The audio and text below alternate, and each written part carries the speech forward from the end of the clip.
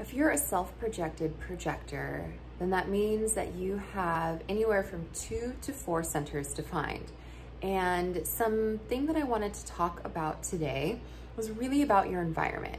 And I don't mean your literal human design environment where we're all best suited to be in certain environments where we're least likely to receive conditioning.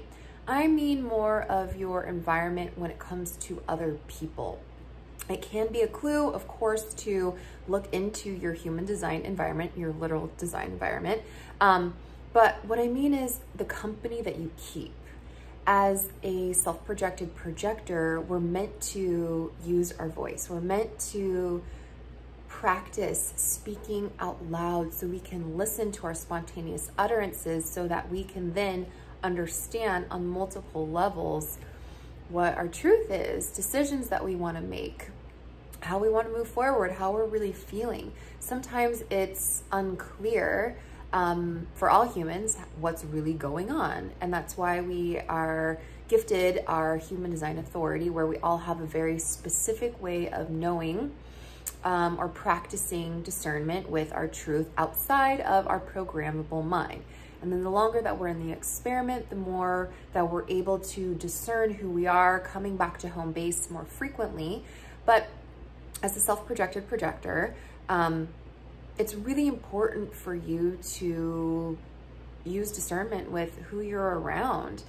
I personally only have 2 centers defined, and I can't tell you what your lived experience is like. A human design reader can't tell you that.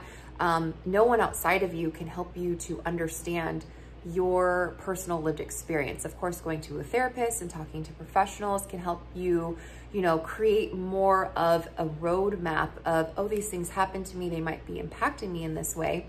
But understanding your design is just the framework. And then you're meant to go out there and experiment with it. You're meant to go out there and test it. It's an empirical science, meaning that it's only proven valid through your personal validation and experience. So for myself and others included that I've worked with and know, it's kind of like when you decide that you want to change something in your life, that you want to live more in integrity with your truth rather than these external influences, then people can end up leaving your life or they can end up coming in. It usually has to do with a mass sort of exodus of people, or it can happen over time. But the more that you're able to honor your needs and your voice as a self-projected projector, the more empowered you will be in living as the person that you want to be, whatever that, means for you. And I've really been practicing with people that I'm close with.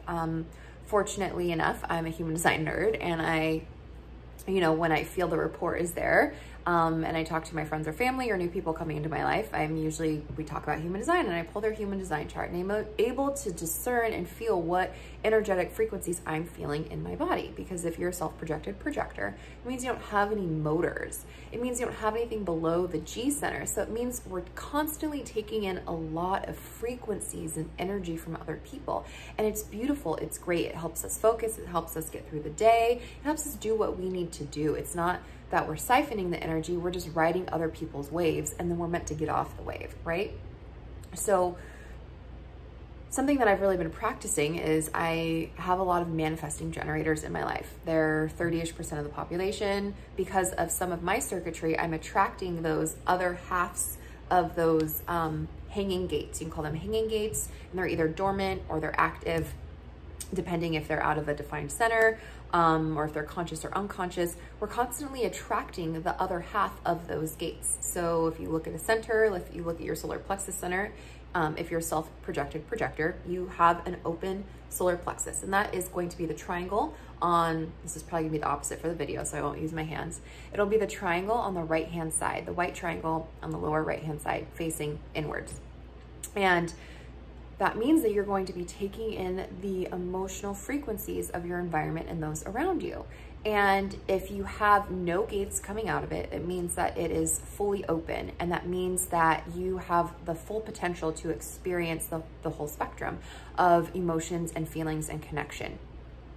If you have some hanging gates, if you have a gate coming out of that white center, it means that the energetic frequencies will be funneled or channeled through those hanging gates, those gates that are coming out of that center. You'll have more of a palpable pattern and expression of energetic frequency through whatever that gate is about. Now, if you have a best friend or a partner or a loved one who has that center defined, or they may have the other half of that gate. So let's say you have a gate coming out of that center, you're always going to be attracting the opposite end of that gate. And sometimes people will have the full channel, or they'll just have the half. Whatever sort of connection it is, you'll most likely on a genetic cellular level be attracted to people that have that because you want it. Your expression is saying, here it is, or it might come through via the transits. But that means that you're going to be amplifying that energetic frequency. You're going to be taking it into your body. But if you know, this is how I feel when I'm by myself, this is how I feel, you know, when I'm doing my favorite activity, this is how I feel. And then when I go into the auric field of that other person who either has a defined emotional solar plexus or they have the other half of that channel, so together we have a defined solar plexus, I'm able to discern the energetic shift. When you're able to kind of feel into your body and have more of a somatic connection with yourself, then you can know, this is fleeting energy. This energy is not mine. That doesn't mean you're giving your power away to the situation or letting your emotions fly, but you're able to say, when I'm around this person, I feel differently in this way. And when I'm around this person, I want to be cognizant of A, B, and C.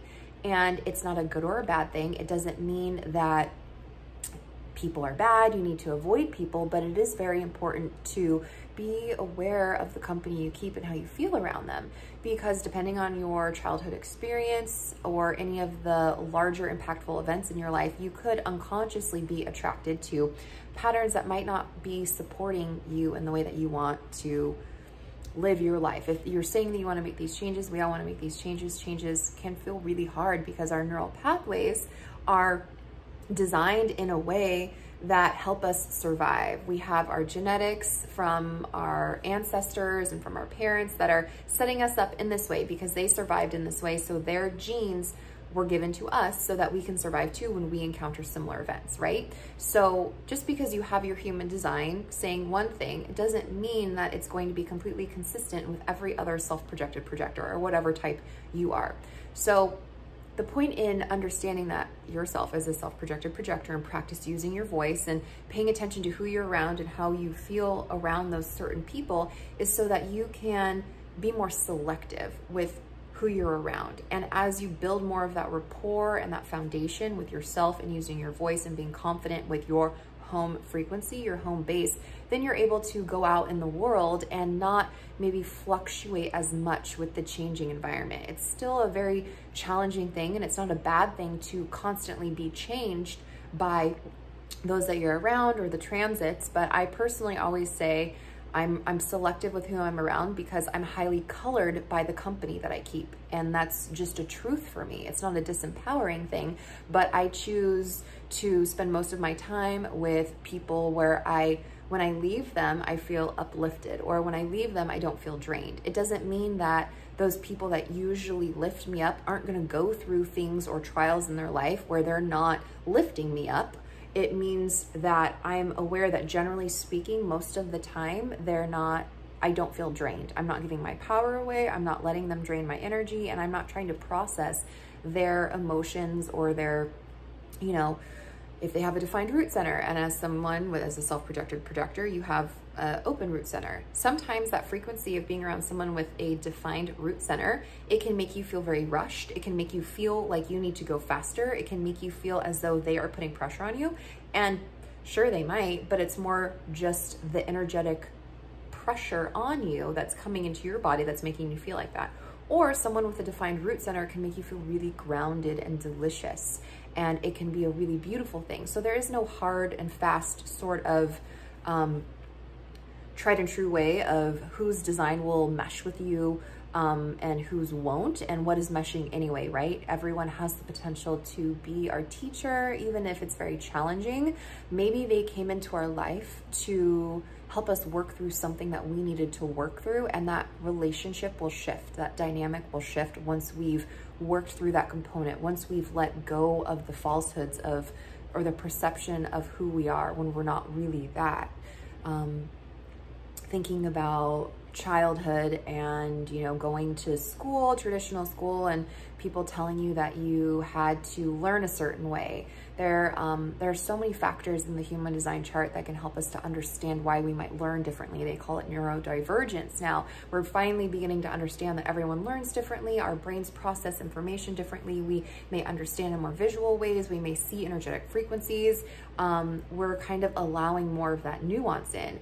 And as a self-projected projector, I believe I mentioned this in one of my other videos, I feel that your voice was probably very challenged at various aspects in your life. Not always. Of course, it's never across the board, but it's really a practice.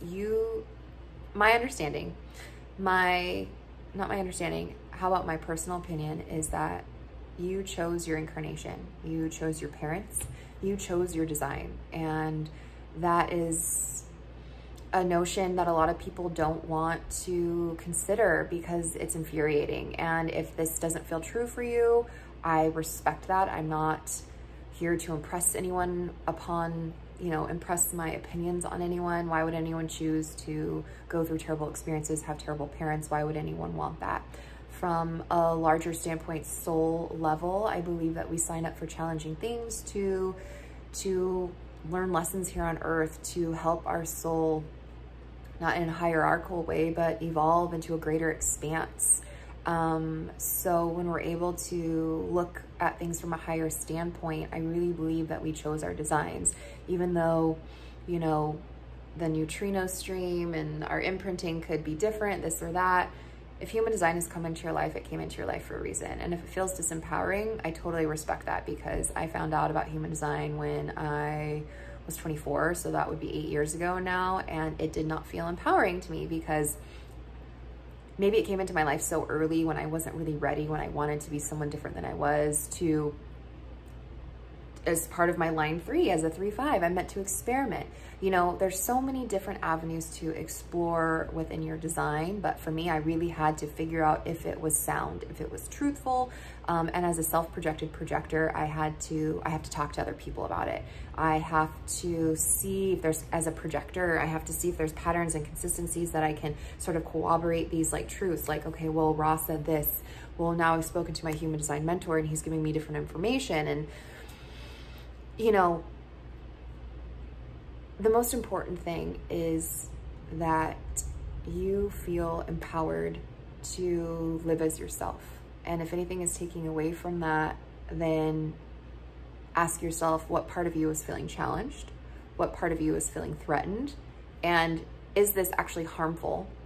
Is this material or this system or this coach or this person, like, is it actually harmful? Is it actually good for me at this point in time?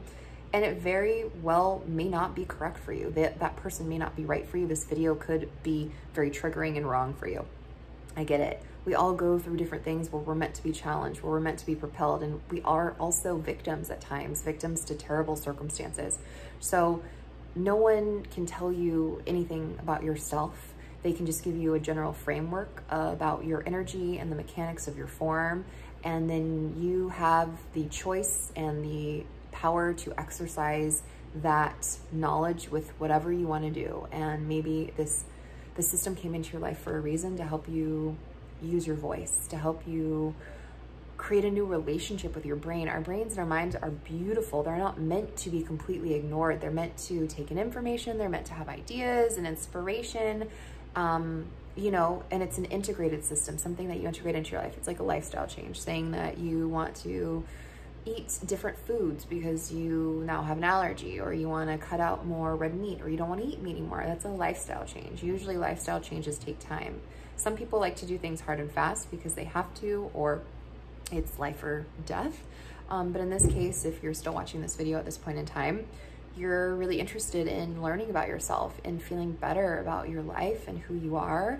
And as a self-projected projector, the company that you keep is very important. And most of us aren't always in control of our environment. We have jobs, we have coworkers, we have family members, we have people in our life that think differently than we do. So what do? We have to remember that the power is always within us to regulate ourselves, to learn more about ourselves, to build a deeper foundation and root system within ourselves so the external world doesn't have as much of an impact on us. I believe that's all that I would like to share today, but it's just something that's been very top of mind for me as I went through a period of time, or I've gone through many periods of time where my social groups or relationships just sort of seem to all disappear at once. Or I go through a lot of periods where there aren't people in my life and I'm like, I want more relationships, I want more people. And then when they come, I'm able to say, oh, this feels so much better than it did before. And that's because not only was I attracting and allowing in different people, it's because I personally changed. And as we change, we sort of up level into deeper arenas within ourselves. And that means that we attract different vibrational frequencies of people. And that means that we also have less tolerance. So things can also feel sort of exasperated, or people that, you know, where we used to relate in one way, it now is so annoying to us. And it's just because our tolerance is less, because we know who we are and we're honoring who we are, and we're not willing to sacrifice our well-being in order to be perceived or relate in shallow relationships. And that doesn't mean that I don't have shallow relationships, or I don't like to be fanciful and fun with some of my people. It means that I have different degrees of who I let into my life and who I trust to use my authority with. And that means that I feel empowered in knowing that it is a privilege to know someone intimately. It's a privilege to hear their voice and their truth. And as a projector, let alone a self-projected projector, your voice is your superpower. So remember that. I'm sending you so much love.